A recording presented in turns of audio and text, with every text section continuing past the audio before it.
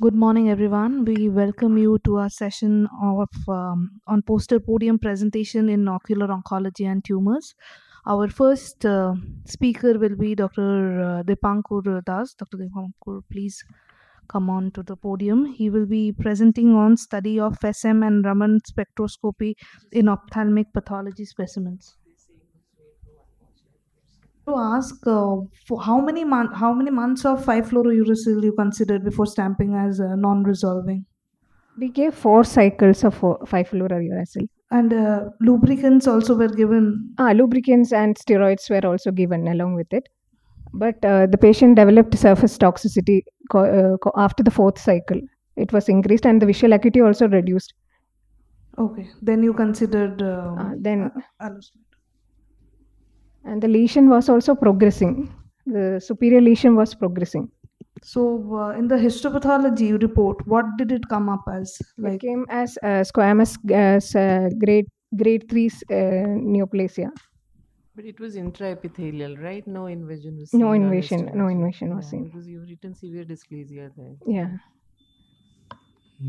There's one, there's a subset of patients where none of the topical medications or perilesional injections work among all them.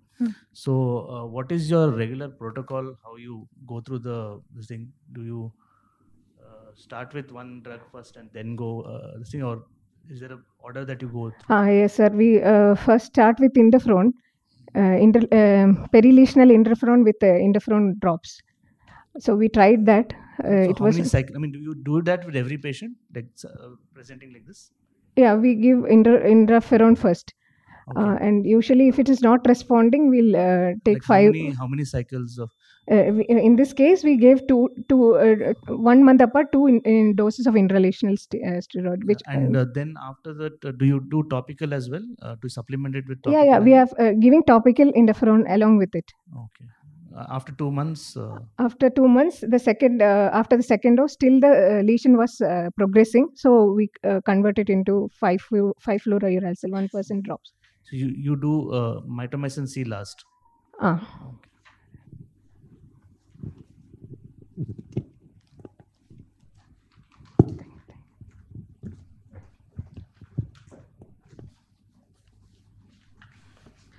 Next, we will call Dr. Komal Bakal for presenting on correlation of secondary glaucoma and high-risk histopathology features in retinoblastoma.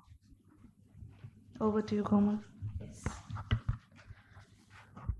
Good morning, everyone. I'll be presenting on correlation of secondary glaucoma and high-risk histopathology features in retinoblastoma.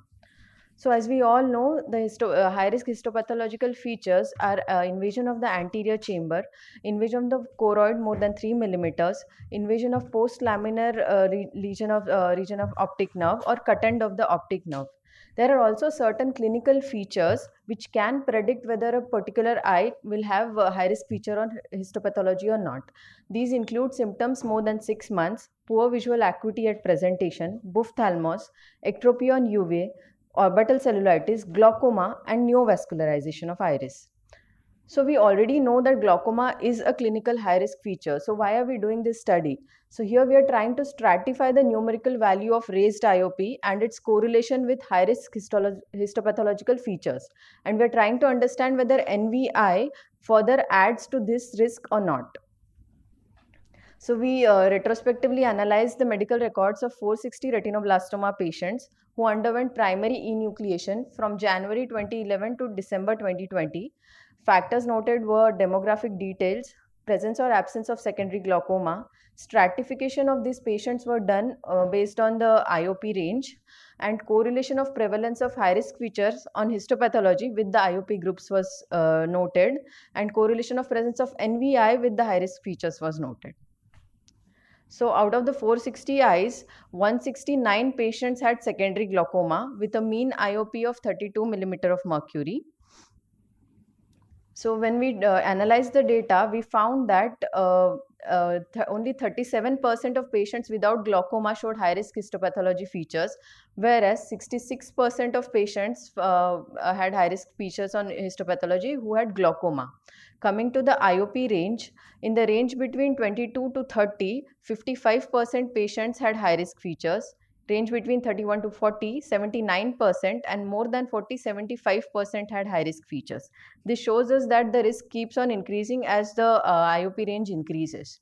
Also, with the NVI, patients with NVI, 69% of them had high-risk features on histopathology. This tells us that NVI doesn't really add to the risk factor here.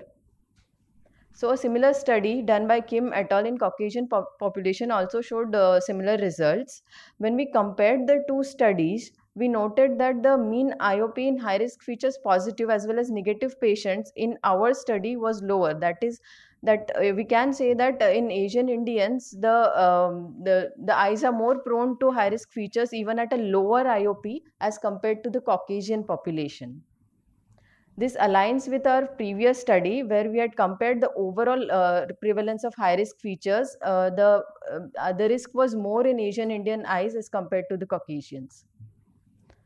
So secondary glaucoma is an important independent clinical predictor factor for high-risk histopathology regardless of NVI. Increase in the range of IOP is associated with greater risk, although the risk seems to remain fairly constant as the IOP rises above 40 mm of mercury.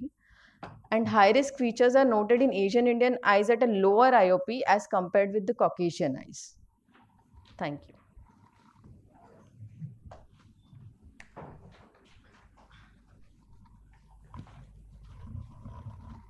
Good, it's a nice presentation, and it is very impressive to see that you do such histopathology in all the patients to study the glaucoma. Did it have any significance in the treatment part? So these were already primarily enucleated eyes, but whenever we go forward, so we are going towards the trend of globe salvage. So it will be important to know whenever a patient has secondary glaucoma, we should be more careful in regards of globe salvage. So that can be helpful. Very nice study. One question: why do you feel glaucoma is a high risk factor or one of the risk factor for a tumor to have a HRF?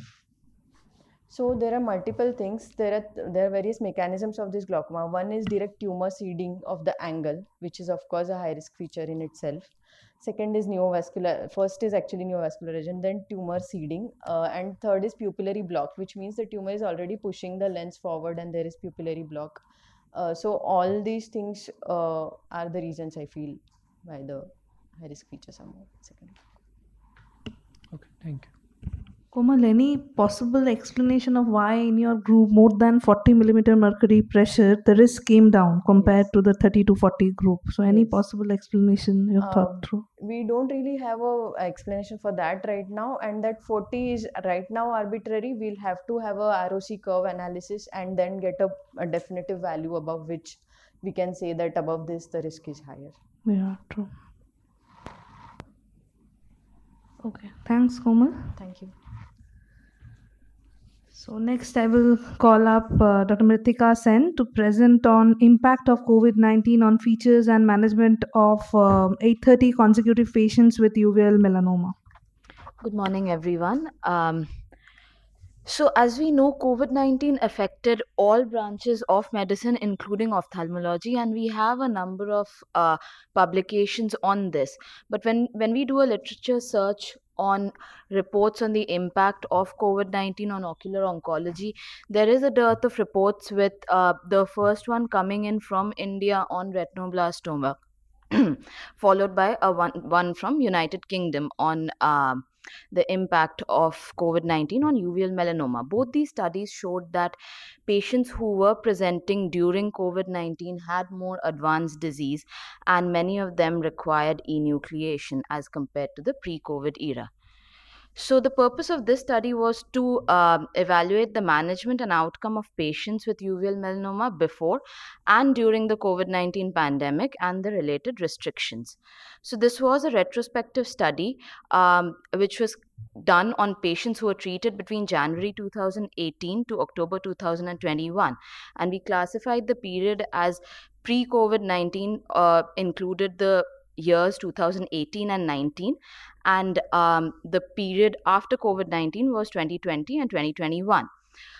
Patients were treated with either iodine 125 plaque radiotherapy or enucleation.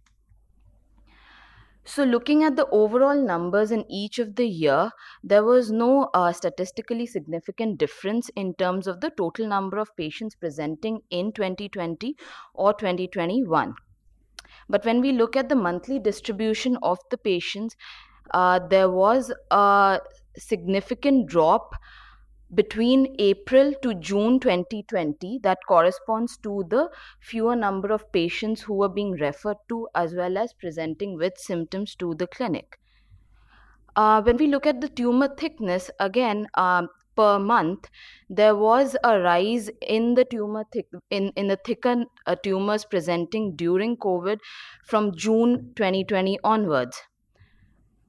In terms of the treatment, there was an increase in the enucleation rate which was observed in 2021 as compared to the other years, but this was not statistically significant. When we look at the monthly distribution of the patients, again in the June of 2020, corresponding to the fewer number of patients presenting, there was a drop in the number of patients who were being treated with plaque radiotherapy. However, this returned to an overall consistent value in the following year in 2021. In terms of the number of patients who are undergoing enucleation, in January of 2021, there was a dramatic increase in the number of patients who required enucleation. So we compared the corresponding periods, 9 months between January to September in 2019 versus 2021, and we found that there was a significant increase in the tumor thickness as well as the number of patients who required enucleation, indicating that patients were presenting with neglected, large and extensive tumors. To conclude, COVID-19 pandemic did result in delayed presentation of these patients and who came with more advanced disease. There has been a documented increase in the number of patients requiring enucleation, and this is something that we probably need to follow up in future. Also, in terms of the patients who are presenting with the type of genetic mutations. Thank you.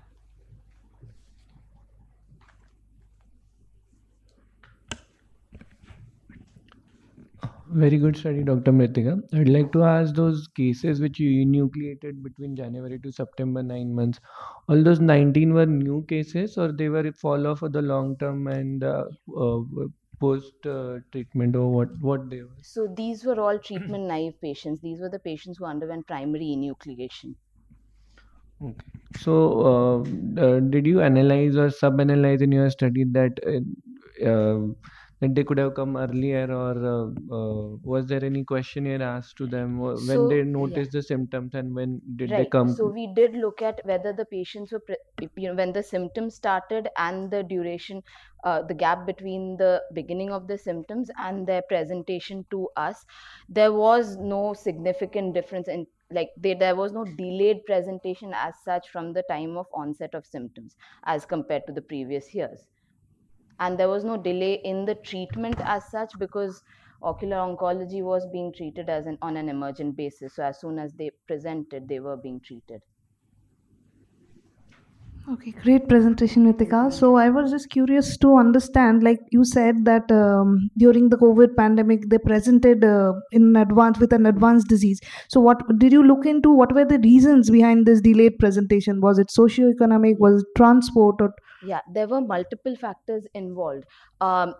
Majority of the times, especially with uveal melanoma, one thing that we found significant when patients were presenting during COVID pandemic was that those patients, there were more number of patients presenting with pain. Now, pain is not a very common symptom in uveal melanoma. Most of the time, they're asymptomatic. So when patients are asymptomatic, they were really not going to the either the primary centers or to the tertiary levels for any eye condition unless it was an emergency with red eye or with pain, which is not seen with uveal melanoma. Other than that, every other factors which have been found important were there was problem with transportation.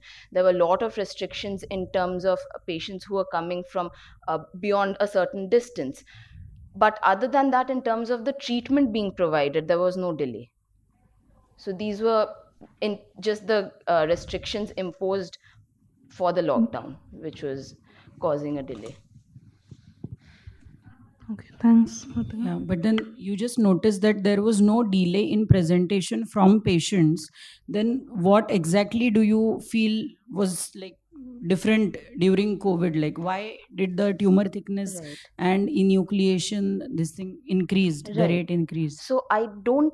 So one of the things was that again, patients are asymptomatic till they notice visual acuity decreasing, which does not happen unless there is SRF in the macular area or the tumor is involving the posterior pole. So they're not going for the routine checkup. Even patients who probably had nevi earlier were not really following up. It was only when they started having the symptoms that they were going to the ophthalmologist. So one just quick question. So what do you feel is the, like, what is generally the main presenting feature? Otherwise, pre-COVID, what was the presenting feature? Or most of the patients were detected in a routine follow-up. So that could have been Yeah, that is one of them. Many of them were just patients who knew they had a nevus, but being followed up regularly. But the most common symptom is decrease in visual acuity, for which they present to the clinic. Thank you.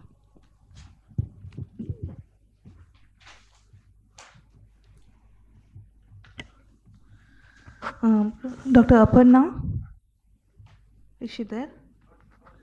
She's not there. Okay. Dr. Dhrubajyoti Sharkar,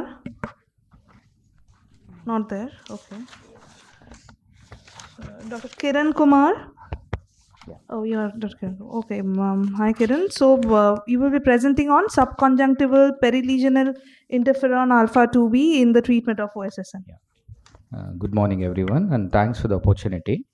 And I'll be presenting my study on subconjunctival perilesional interferon alpha 2b in management of OSSN. As we know, like OSSN is one of the most common ocular surface tumor which we encounter in our clinical practice. And when we see the management protocol, which has definitely evolving over the past decade with a better understanding of the disease pathogenesis and definitely with improved diagnostic and treatment modalities. This is an interesting series of cases which are successfully managed with the perilesional interferon alpha 2b. I would like to start with an index case. This was an old man who presented to us in a post-COVID period in a far periphery rural area of Karnataka due to the inaccessibility of the treatment during COVID times. And when we actually saw this case and we had a lot of discussion, there's almost like 300 degrees of circumference involvement of the limbus. So it was a tricky decision for us to do whether a complete excision or chemotherapy or any other modal therapy. But when we actually did the UBM, there was no the scleral or intraocular involvement. So somehow we took a chance and tried this interferon alpha 2b like multiple sessions of about 8 injections, and he responded very well. So with this background, we really wanted to know the efficacy of this interferon alpha 2b in other variants of OSSN. So just to brush up the management protocol for the OSSN which is available as of now, the traditional way is always, and that's a gold standard, it's a wide surgical excision for the for small lesions. Definitely for lesions like this which is around or over the entire ocular surface, now we can go for the topical therapy. So topical therapy came mostly whether it was mitomycin C or 5-fluorouracil, which has its own side effects, which is very ocular toxic, and usually compliance of the therapy with this medications is very less with Indian rural areas, and especially the storage is also will be difficult for the mitomycin C. Then they introduced the interferon alpha 2b topical therapy. This also takes almost like 12 to 14 weeks for the lesion to resolve completely, and storage was one more problem with this as well. So they introduced like subconjunctival interferon alpha 2b was about like 3 million units per 0.5 ml. With this background, we started to evaluate the efficacy of interferon alpha 2b in all variants of OSSN. It was a prospective study which was done in about 68 patients with histologically proven corneal and conjunctival OSSN. With each patient was given about 3 million units of 0.5 ml and followed up weekly till the tumor resolved. And this was an inclusion and exclusion criteria, especially patients who are non-compliant and the patients with intraocular preseptal and orbital was excluded from the study. And all patients underwent a routine ophthalmic examination and ultrasound biomicroscopy, and also impression cytology was done in all cases to confirm the diagnosis. This is a very simple technique. It's an OPD procedure which we usually do. This is mainly based on a target IDOS immunotherapy at the target site. We just give it perilesionally so that it should cause ballooning all around the lesion. And after that, we'll advise him an antibiotic, and we don't add it with a topical immunotherapy. We just give weekly injections till the tumor resolves.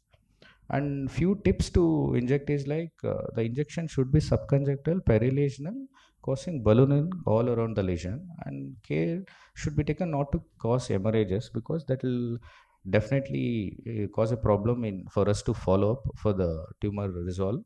So the data was analyzed, and patients were monitored closely with regular biomicroscopies and fundus examinations to see for any retinopathy changes. And clinical resolution of the tumor was achieved almost in 95% of the patients, and the median number of injection was about 6. Range was about 2 to 8 injections, and the median time taken was about 6 plus or minus 2 weeks. In the time of follow-up, about 19 months, there are no recurrences till now, and 3 cases had chemo reduction and further managed by wide surgical excision. This are few of the index cases which showed a complete resolution, and this was a retro-positive patient which responded very well just with 3 injections. And so we would like to recommend subconjunctival interferon as the gold standard or safe and effective alternative to surgery, and ensures better patient's compliance with lesser local side effects. Thank you. Thanks, Dr. Kiran, for this nice presentation. So you have used only perilesional interferon, no topical interferon along with it. No. And was there in your inclusion criteria, you showed both primary and recurrent cases? Yes, ma'am. Was Yeah. there any difference you noted in the clinical response? Ma'am, usually the cases which recur are more pigmented, or the other variants, or inappropriate excision, primary surgical excision, and there was no much difference because our mean resolving time was only 4 to 6 weeks, irrespective whether it is primary or recurrent. Okay. What is generally your end point of stopping the injections? Yeah, there are clinical photographic evidence, and I also get an impression cytology at the last follow-up. That should be negative. Okay. And you mentioned that the range of injections was 2 to 8. Yeah. So, and you were giving weekly. Yeah. So must be within 2 weeks it resolved. Yeah, That yeah. means Yes, ma'am. one of Actually, this thing was the patient were retropositive. They responded very well, actually. And the largest lesion used to resolve within 3 to 4 injections. The pigmented one takes time to resolve. Any specific reason for not including topical or not augmenting the treatment with topical in addition to perilesional? Us being a tertiary center, most of the patients, they come to us from rural areas. They don't have facility for refrigeration. If you don't refrigerate interferon, it is as equal to lubricants. It's not going to help.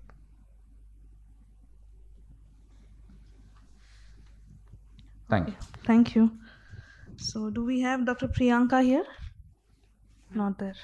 So in that case, we close the session here. Thank you everyone for a patient listening. The results, you can inquire about the results after 2 hours from the scientific committee office. Thank you everyone.